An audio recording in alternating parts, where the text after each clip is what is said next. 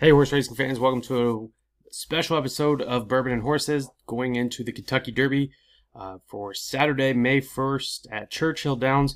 Going to be going through races 6 till the end of the card, capping it off with the Kentucky Derby, giving you my top picks and long shots for each race.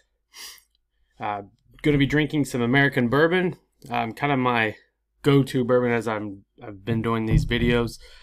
So make sure you grab you some whiskey and bourbon as you watch the Kentucky Derby on Saturday, and hopefully you win lots of money. Kicking it off with race 6, going a mile in the turf, the Long Guns Churchill Distaff Turf Mile, Grade 2 stakes race for $500,000. My top pick in here is going to be number 5, Got Stormy, 8-5 morning line favorite for Tyler Gaffalione and Mark Casse. The horse is 27-11 lifetime, earning over $2 million. Big win last time out in the Honey Fox, a Grade 3, going a mile down at Gulfstream Park. Beat out my second selection, and here's a Fell with Arad Ortiz and Brandon Walsh. A little bit lighter raced horse, 16-5 lifetime. Finished second in the Honey Fox last time out. First time before that in the Marshall Rivers, Grade 3 at Gulfstream Park with Tyler Gaffalione aboard. So Tyler G bouncing off as a Fell, going back to Got Stormy to kick off this leg of a great Kentucky Derby stakes card. And my long shot pick is going to be number 7, Abscond, with Joel Rosario and Ed Kennedy. Lighter raced horse, only raced eight times, winning 2 of those, but definitely stepping up here in class. Has had both Tyler and Arad Ortiz on this horse, and it's finished in the money. But definitely a big step up in class, and maybe a decent price to use in an exacta or a trifecta if that's your wagering style there.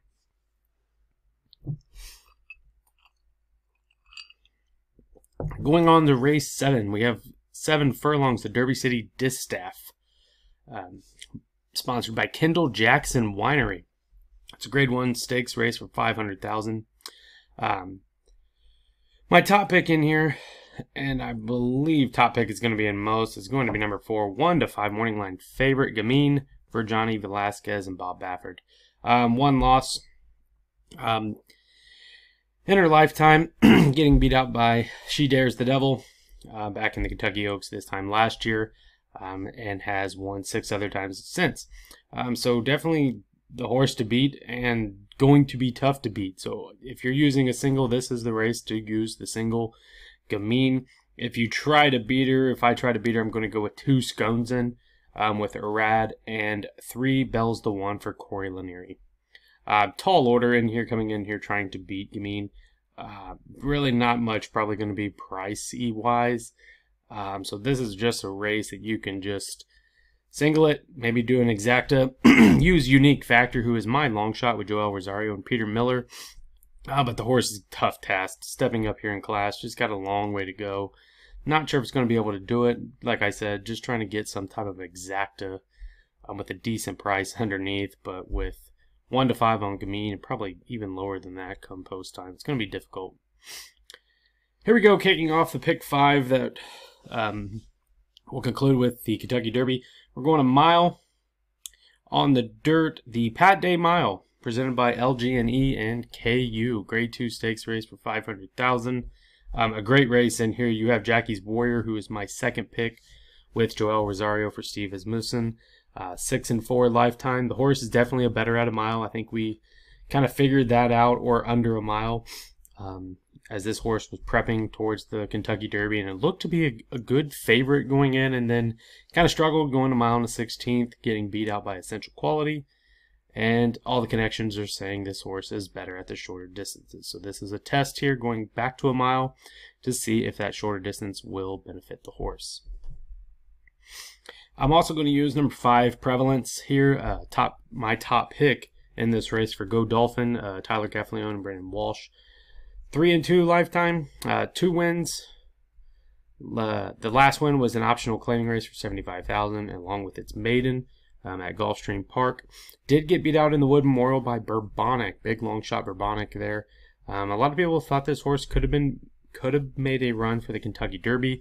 But after the Wood, they decided, nope, we're going to shorten it up. The horse maybe prefers that mile distance, and we're going to aim it here to the Pat Day Mile. Third pick, Dream Shake, another Kentucky Derby contender that got beat out by Rock Your World in the Santa Anita Derby, got beat out by Life is Good in the San Felipe. Going back to a mile here to see if that's what this horse prefers. Should be able to hold the speed with the other two. Probably go 3 deep in here on my pick 5 and use those 3. I just think those 3 are really great horses in this race, and I think this is going to be a great race between those 3. So those are the 3 that I'm definitely using. Long shot picks here, you can go to the outside and use either number 11 or 12, but I went with number 11 with John Velasquez for Richard Baltus. 3-1 lifetime. A little bit lighter raced horse coming in. Got beat out in the Lexington grade 3 last time out, going a mile and a 16th. So again, cutting back in a little bit of distance to see if that's where this horse fits. So we'll be able to see if that horse can go the cutback, if that helps it out with a decent price. Going on to race 9, the American Turf Stakes, presented by Derby City.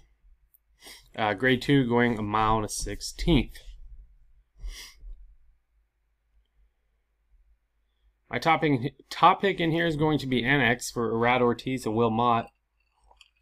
Undefeated so far in its three-year-old career. Won the Cutler Bay $100,000 stakes last time out at Gulfstream Park, a mile on the turf. Won the Palm Beach Stakes at Gulfstream Park, going a mile and a 16th on the turf. So has that extra distance stretching out if needed, and has the mile under its belt as well. So definitely seems to be one that's got the class, has decent speed figures with an 85 career best speed figure. So I think that's why I used her as my top pick, or used him as my top pick, just because of the speed alone on the horse. And hey, it's undefeated. Nothing wrong with being undefeated coming into a decent stakes race.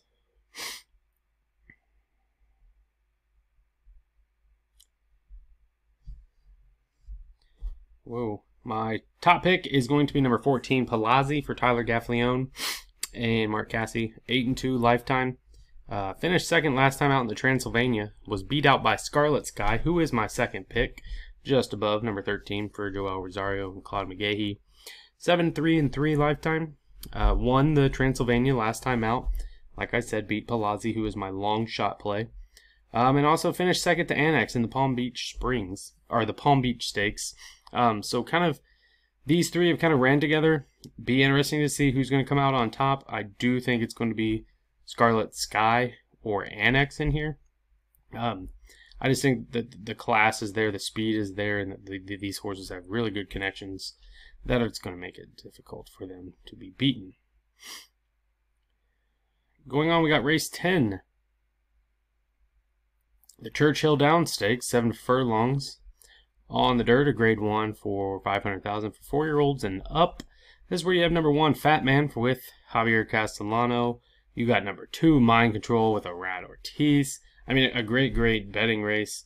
And a great competitive race, nonetheless. Just a great full card on Kentucky Derby Day. You have my second pick in here, Flagstaff, 3-1 on the morning line for Luis Saez and John Sadler. 18-6 lifetime. Has ran against present company in here with Whitmore and attachment rate. Has some decent speed figures at 97 career best that it posted back in August. In the Pat O'Brien grade 2. So one that's in good form coming in. But however, it's ran against some tough company. CZ Rocket, Whitmore. So we'll see what it could do. See if there's something else up the sleeve of John Sadler here to see what he can work around for a good trip. My third pick is going to be Tap It to Win with Johnny V and Mark Casse. 10-4-2 lifetime. Finished first last time out in the Sprint Stakes at Tampa. Posting a 94 speed figure, which was second best compared to what it ran back in June. In an allowance race. Maybe this horse has something special. Kind of finding its stride here. Kicking off 2021 season. And my topic is a little bit out towards the outside here. I'm going with Whitmore. I just think the horse has had two tough bad breaks, getting beat by CZ Rocket. CZ Rocket's not in here. So hopefully Whitmore can come in here as an 8-year-old and say, hey, I still got it. This is what I have. And it can show these other horses like Flagstaff and Mind Control and Lexingtonian that it is the top old man of the barn still. Just like I said, just two great back-to-back races, finishing second, 97 speed figures. If it can get back to that 104 that it posted in the Breeders' Cup Sprint, Whitmore is going to be tough to beat in here for race 10.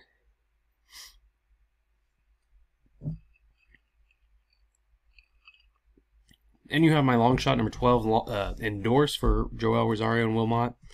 Again, another horse that's ran with Present Company. Second to Fat Man. Third attachment rate last time out. Another order horse from Indaglia d'Oro. Coming in just saying, hey, I'm still here. I can still race. So let's see what happens. But it's been a minute since this horse has done something in a grade stakes race. But possibly to use underneath for a decent price. A horse that seems to know how to finish in the money. Possibly the second best betting race on the card right there in race 11 compared to the Kentucky Derby, in my opinion.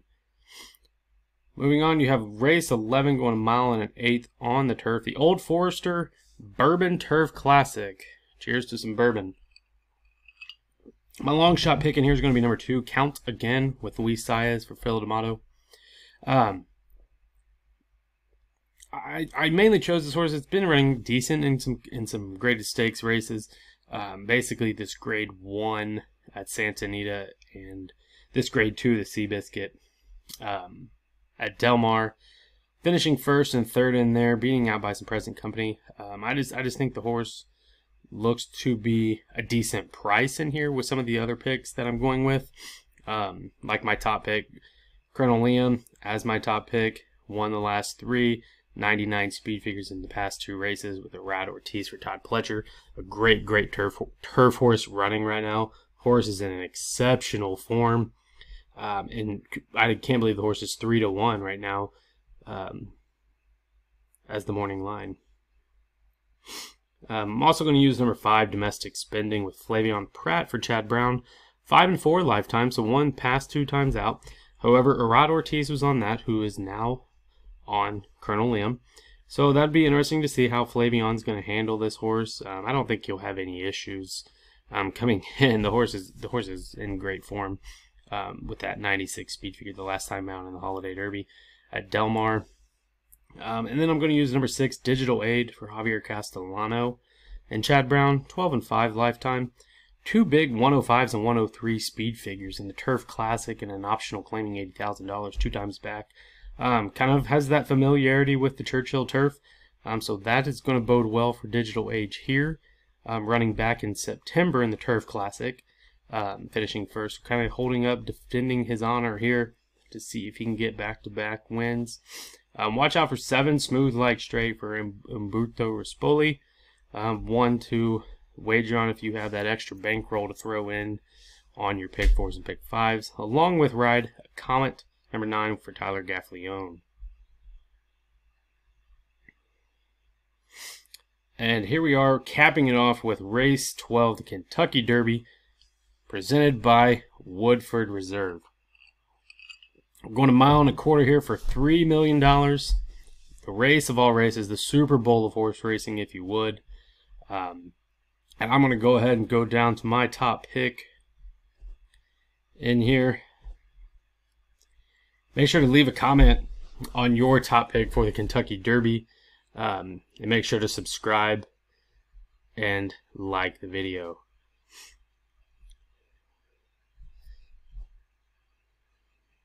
My third pick is going to be Midnight Bourbon. I got bourbon and horse racing, so I'm going with Midnight Bourbon as my third pick. Probably more or less my long shot pick to get some price. So I'll probably do a decent size win play show bet on that horse. And I think the winner of the Kentucky Derby is easily going to come from stall 14 or 15. You have Rock Your World, winner of the Santa Anita Derby, undefeated, coming in off the grass, trying the dirt here again. Sorry about that, horse racing fans. We have some storms coming through the Louisville / Indiana area, so my power went out and it killed my video. So I was on the Kentucky Derby giving you my top 2 selections in here. And number 14, Essential Quality, and 15, Rock Your World. I think it's going to be a great race between these two. I think they're going to be the obvious 2 betting choices as well. Essential Quality coming in undefeated, winning that Breeders' Cup Juvenile and Breeders' Cup Futurity. So it kind of has that hanging over its head as that 2-year-old curse, winning those races. And then Rock Your World coming off of 2 wins off the grass and then trying the Santa Anita for the first time. And doing well there and winning and getting him enough points to get to the Kentucky Derby. Joel Rosario is going to get the board here, who has been on the horse before, breaking its maiden with John Sadler. So definitely 2 that are going to be considered. That will probably be, like I said, the 1 and the 2 betting choices. So if that's your angle, if you go for those fast horses that are usually the top picks, as usually the favorites do well in the Kentucky Derby, there's your 2 that kind of fit the bill and that kind of fit the statistics from the past winners as well, but coming in off of stakes wins, undefeated, and overall connections.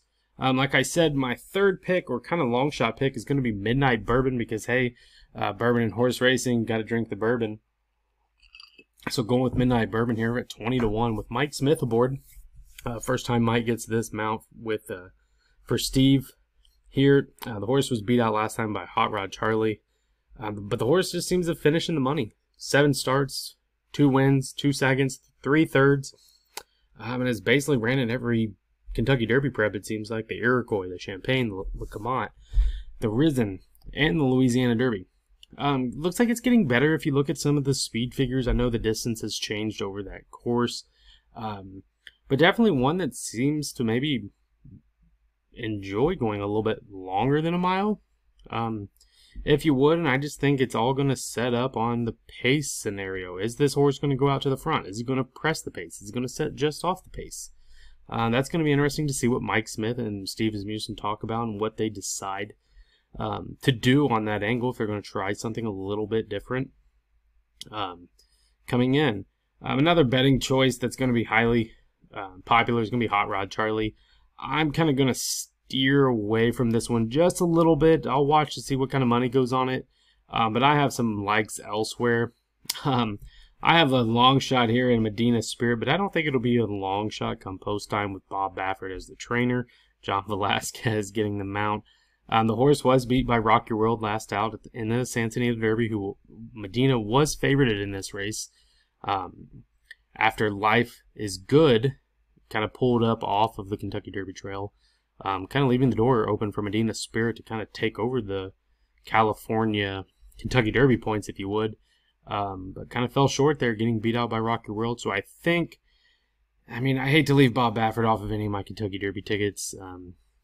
Say what you will about him, but he knows when to get a horse primed for the right time. So kind of consider that one if you have to, just by the connections alone.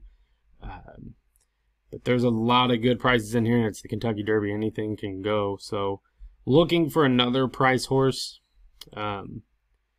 you have Keep Me in Mind, who's coming off of a Bluegrass 5th place victory, not really strong. One that you don't know much about is Brooklyn Strong, getting Umberto Rispoli on the mount from Rock Your World. So that one could be a decent spoiler at a big price. I was going to go number 1 here, Known Agenda, with Arad and Pletcher, but that one hole kind of worries me. However, we know there's the new Kentucky Derby gate being moved out a little bit. So that might not even be an issue. Winner of the Florida Derby, so that's always a Kentucky Derby plus there. Seeing that, but kind of struggled in the Sam Davis and the Remsen Stakes back in Tampa and Aqueduct. Got beat out by Candyman Rocket, and that one that I had a big question mark about, Brooklyn Strong. That one kind of seems one that nobody's going to talk about, and one horse that could always do something crazy at a big price. I posted on my Twitter today that I thought there would be a horse in the top 3 that would be 60-1 or better odds, and Brooklyn Strong may be that horse that could fit that bill. So kind of watch the odds on Brooklyn Strong. If you kind of go in and understand the workouts and stuff, and you've been watching the workouts, see this horse work out. I believe it just arrived not too long ago, maybe earlier this week, Monday or Tuesday. So one to consider if you're a win place bet kind of better. But I'm probably going to use on the outside as another long shot to just kind of build up a deeper trifecta, or maybe even try a big super, is going to be King Fury.